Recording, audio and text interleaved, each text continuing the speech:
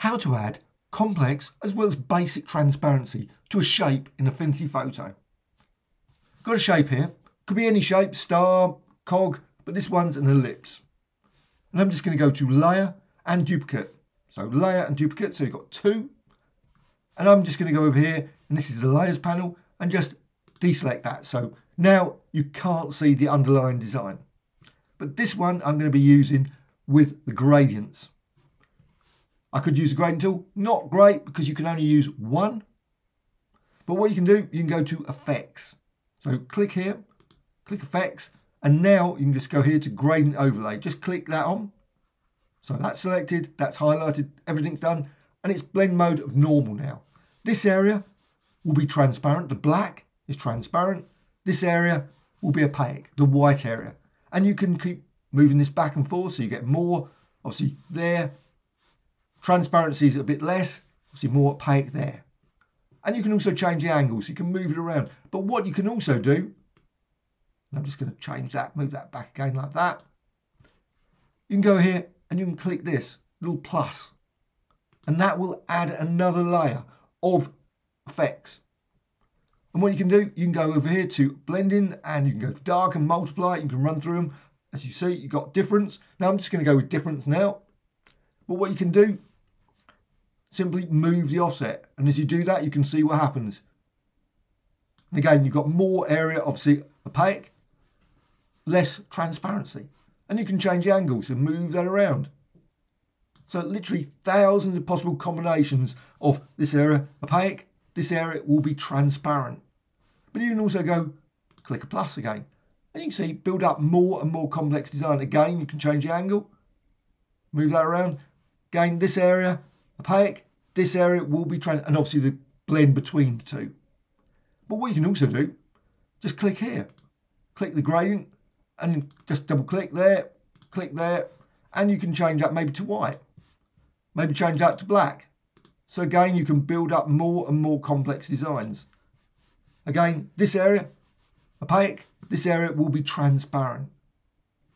So I'm not going to go any more. I could add 3, 4, 10 additional gradient overlays. Click close. Now at this point you think, oh great, now I can just turn this into a mask. Well, how to do that? Well, there's actually a step before that. So go to Layer and down to Rasterise. I know that doesn't make sense, but Rasterise, because the thing is, preserve layer effects. I don't want that. The default is to preserve them.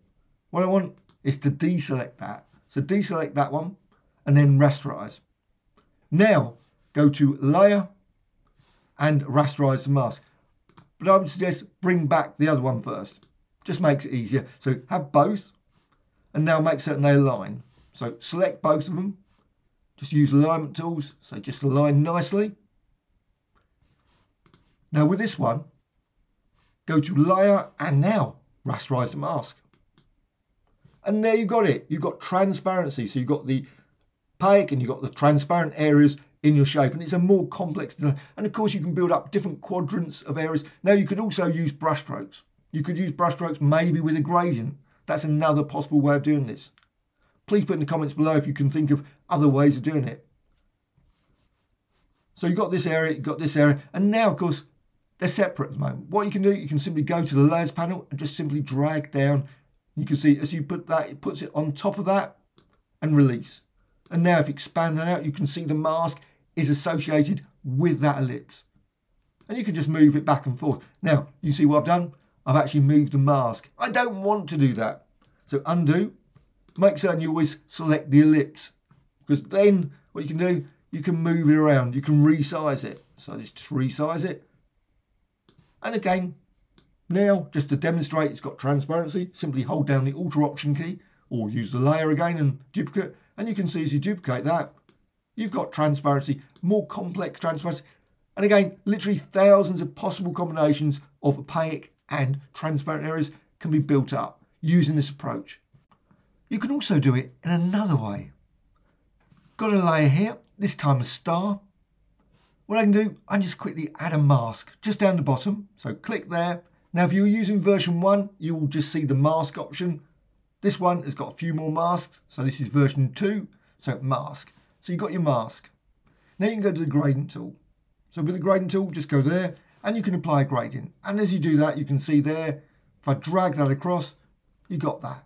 Now again, the white area is the opaque area. You can see white there, and you've got black. And you can move it around, so you've got transparency. So you can set it up like that. And you think, well, that's great, because if I apply another gradient, unfortunately, you can't use blend modes.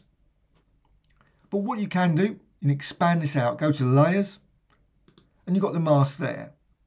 And you can right click and you can duplicate.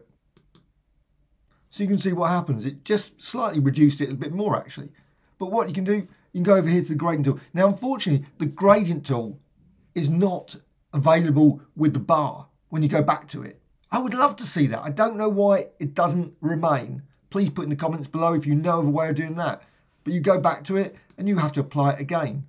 So if you just click on it, just do that, go back to it again. You see, every time you have to rework out, but you can see what you do. If you just apply it multiple times, different angles, you will get different areas of transparency and opaqueness. And you of course can repeat that. You can go up here and you go right click and duplicate again, and you get another one. Again, gradient tool, but it's really sort of hit and miss. It's very much reducing it down or subtracting from it endlessly. It doesn't seem to be. Now you can always go back to these ones, so you can click there and then you can change it again. So you can see you can make certain areas more or less. And again, you can always modify this gradient to build up a complex design. But I find this method slightly more fiddly to actually achieve the result. But for some designs, you might think, oh, you know what? That's a real quick and easy way. So if you've got, say, like a quadrant you want, simply go here and I'm just going to use the ellipse. So again, the ellipse. Down here, click the mask. So mask, got a mask there, gradient tool, and simply drag there. And you've got half. So you've got obviously that top area, opaque, transparent below. Again, expand this out. And again, go to the mask. Make sure you select the mask, not the ellipse. Right click and duplicate. And of course, this time what you can do, you can turn around and say, oh, let's go the other way. So you can see you can end up with a quadrant. Unfortunately, there's no, as far as I can see, so if you go for difference, all those things, they don't work with masks. That would be great if you could build up a complex design using that, but this is a way of creating that. And once you finish with that, of course, that's it. You've got your quadrant design, and again, go to the ellipse, and you can move it around. You can hold down the alter option, and you can duplicate that design. So you can create some interesting designs very quickly by combining multiple gradients. But personally, I prefer the first method. But everyone will have their own preferences, I'm certain. Maybe there are other methods as well. Please let me know in the comments below. Hope you found this of interest. Any questions, please let me know in the comments below. Thank you much.